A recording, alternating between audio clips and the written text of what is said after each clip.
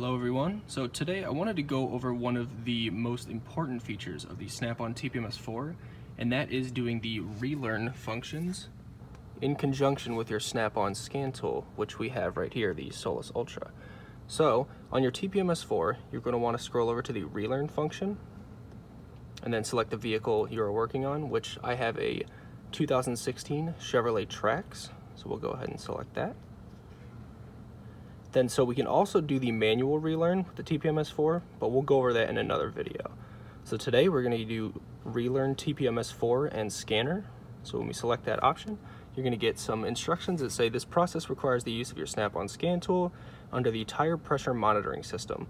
So in order to do that on our Solus Ultra, let's scroll over to Scanner right here. Select that.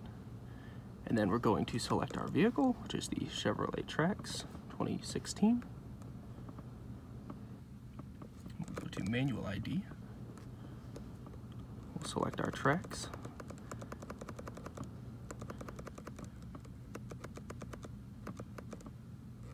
Right here.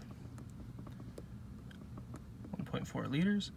It'll ask you if this is the current vehicle information. We'll go ahead and select OK. You can just tap there. And then we want to scroll all the way to the bottom, which we can click here. Under Tire Pressure Monitor, you'll want to go ahead and select that. Then we'll go over to Functional Tests and TPM Learn Mode.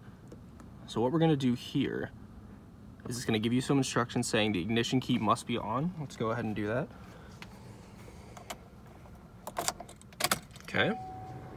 Now, we're going to want to make sure that our Solus is connected via OBD to the OBD module, which we have here. We have a green light. Now, we're going to want to select Continue.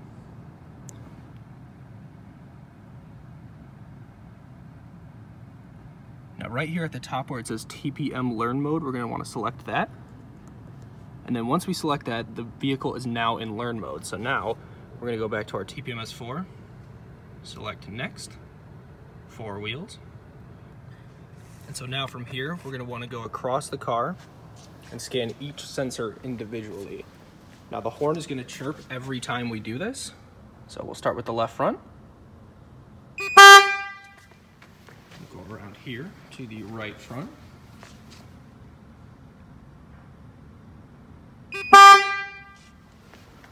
Right rear. Oops, sorry.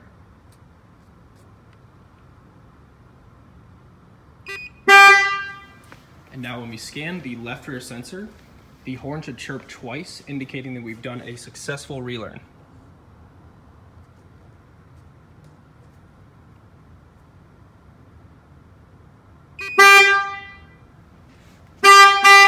And there it is. Thanks for watching, guys.